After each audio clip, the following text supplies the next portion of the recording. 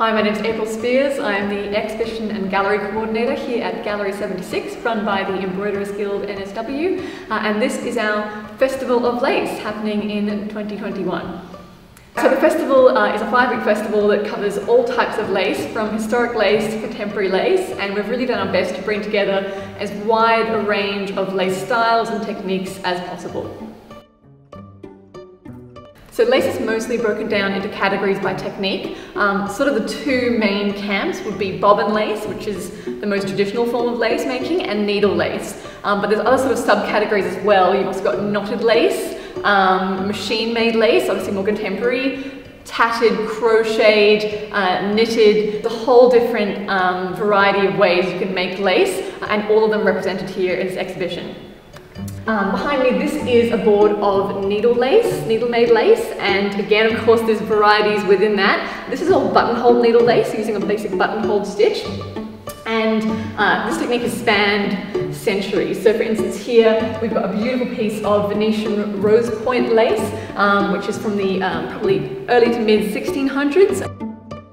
This is a buttonhole lace, and there's these gorgeous little raised sections made by using bundles of thread or horsehair, which they would then do the buttonhole stitch over to sort of work over and give it that raised look.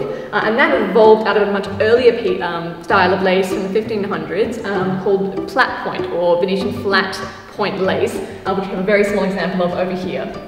And we've got this gorgeous piece of a Pointe de Gaze Bertha, which was a beautiful Victorian collar that they wore on their dresses, probably just off the shoulders. And it's a really beautiful, very fine version of buttonhole needle lace.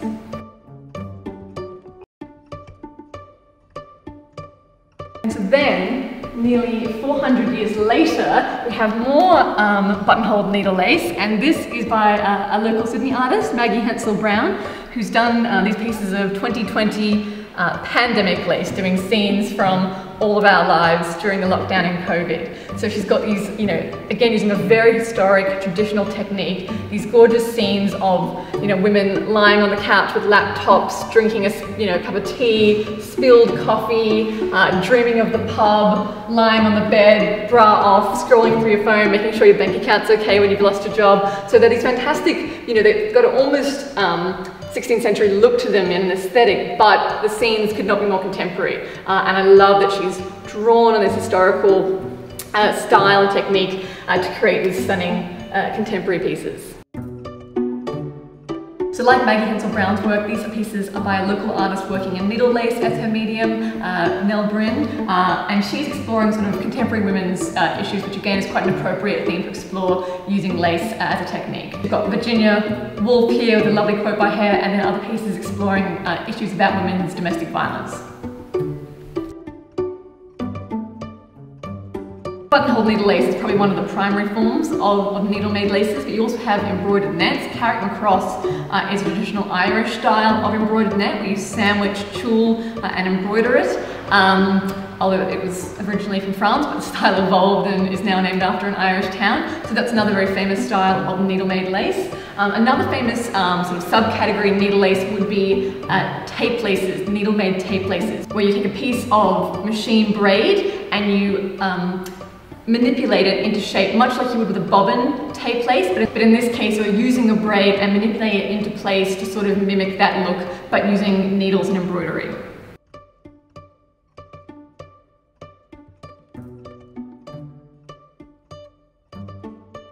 So in embroidered tape laces, the way you can tell them apart from a bobbin tape lace is that in a bobbin tape lace, the braid is worked continually with the bobbins. In a needle tape lace, you're using a machine-made braid, and that is then manipulated into position and stitched down, which makes it an embroidered lace. So in an embroidered tape lace, you'll see those folds of the tape, which you wouldn't see in a bobbin tape lace. We've got a whole variety of gorgeous examples here. Some of the most well-known styles of embroidered tape lace would be Boris lace and princess lace, which is very popular on wedding veils for quite some time. Unlike an embroidered lace, bobbin lace is worked using bobbins rather than an embroidering needle. And bobbins are attached via a pin to the pattern called a pricking and then worked in pairs from there. Bobbin lace can roughly be split into two subcategories. You've got continuous bobbin lace, where the entire pattern is worked by bobbins continually, and then you have sectional or part bobbin lace, where the motifs are worked separately and then stitched together.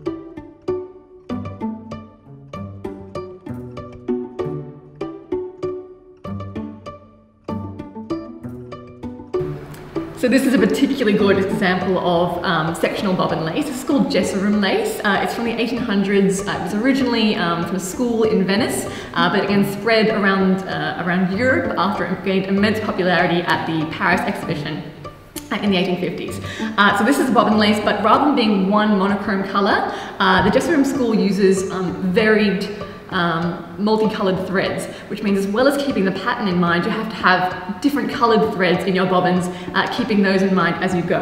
And it was immensely popular because of this delicacy of color and this immaculate blending that they achieved in the bobbin lace pieces. So this would be a dress front and 2 cuffs.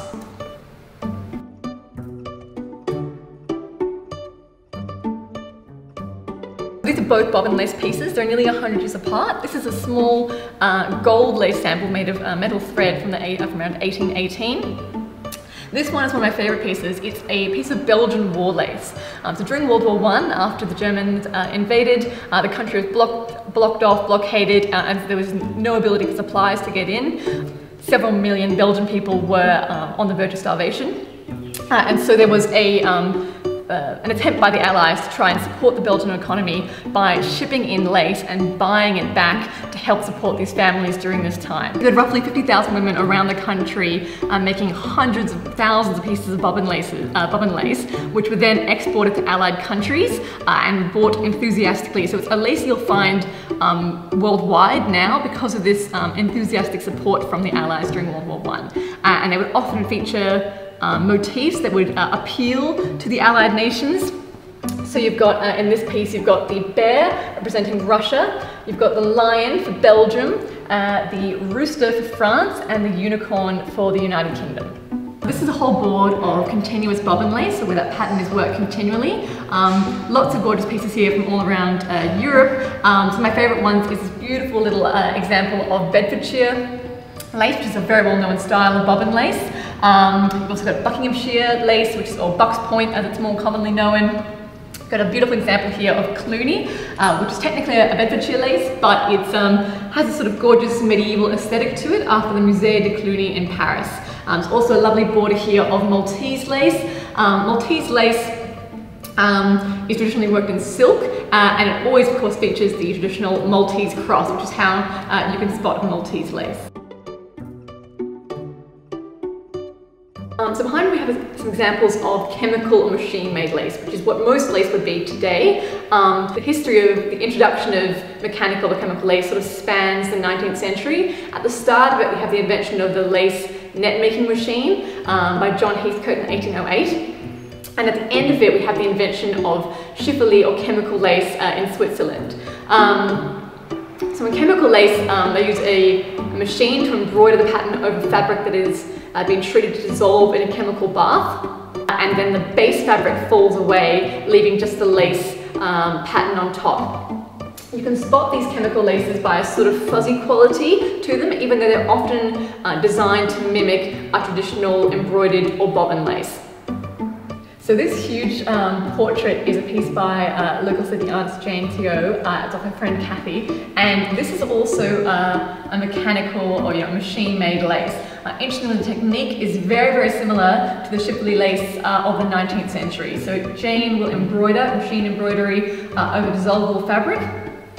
Today we have fabric that's designed to dissolve in water rather than a chemical bath, so it's much safer to use, and that's how Jane will work her pieces, dissolve the base fabric and again be left with this beautiful lace portrait when the base fabric is dissolved. Absolutely love this piece by artist Linda Dwyn, who also coordinated the lace panels down the front of our building. So this is an example of bobbin lace, but rather than using cotton or silk as would be traditional, Lindy has used old telephone copper wires to work that bobbin lace. And she's connected them to 2 old headsets, and the piece is called Conversations from the Past, which I think is fantastic, especially in an exhibition looking at the history and future of lace, because lace is always going to be in conversation with the past. So these are all examples of knotted and woven lace, which is a difficult subcategory because of course all lace is technically knotted lace, but this is its sort of primary technique, I suppose. And it is a style that spans the world. We've got a whole bunch of examples here from colonial Australia. It was a very popular style in colonial Australia. So as well as colonial Australian examples, you know, we have examples from Paraguay. Nanduti lace is very popular there. You've got Turkish lace, Armenian lace, Palestinian lace and Hungarian lace. So this is a style or technique that really travels across the world. We have a selection of cut, pulled and drawn threadwork lace pieces, which is arguably an earlier form of lace. So in all of these styles, you're working from base fabric and then pulling, drawing out, cutting, removing threads to be left with a lace aesthetic. This is Richelieu lace or grosso tagliato in Italian, and that's quite a heavy looking lace, and again buttonholed to accentuate the pattern. This is a style that is found all over the world. So as well as the French-Italian Richelieu work, we've got beautiful examples here from the Philippines, which is using a grass linen to work pattern with. We've got Hedebo, which is from Denmark, Mexican drawn threadwork, a very well-known style of drawn threadwork lace, Punto Tirato, again Italian, and a whole bunch of others.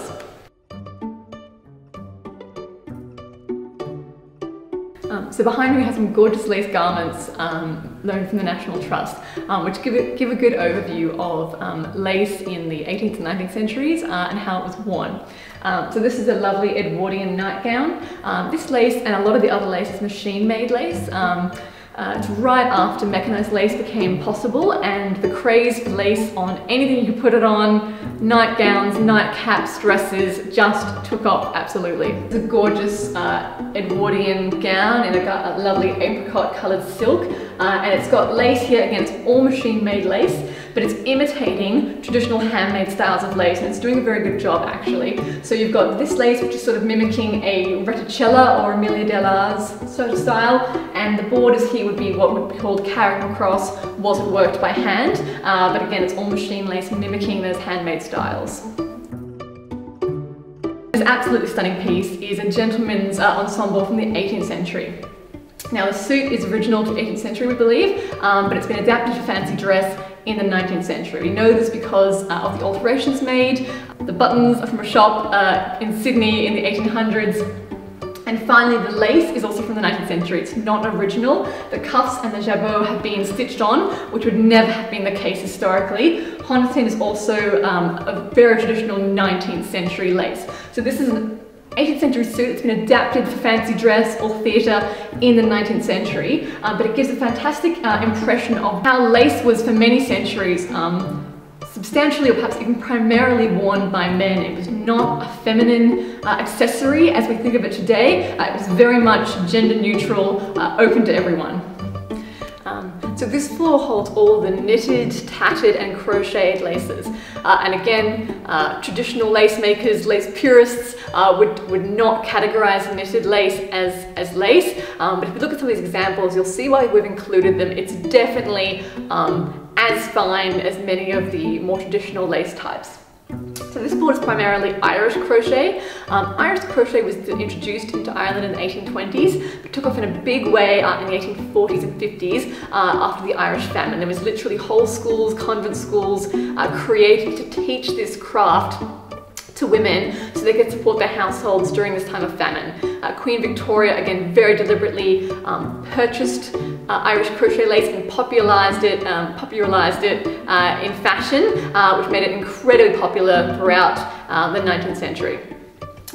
These are some stunning Irish lace net sleeves from around the middle of the 1800s. These are a little bit later, around 1890, but incredibly fine Irish lace leg and button sleeves, the kind of sleeves that are tight on the forearm and then a sort of balloon sleeve above that.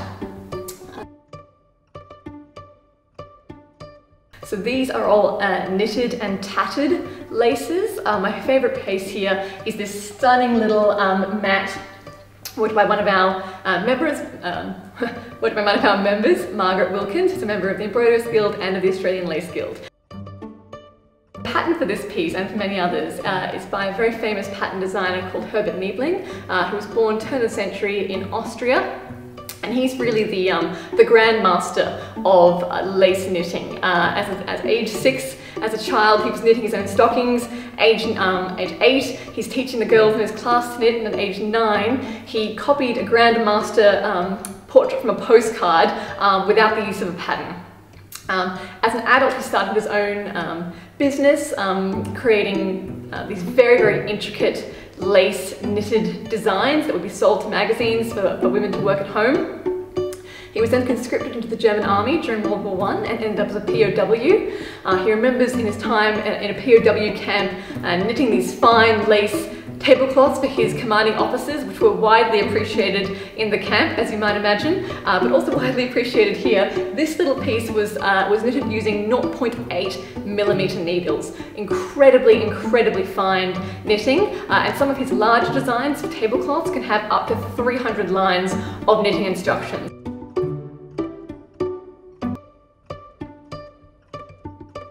Okay, so this incredible lace installation down the front of our building was the brainchild of the amazing Melbourne artist Lindy Djwen, who is a public lace artist alongside Vicky Taylor, and the two of them coordinated this massive project. It's all handmade bobbin lace. They had 15 hand bobbin lace makers working with them to complete the project, and their panels are installed down the front of our 3-story building.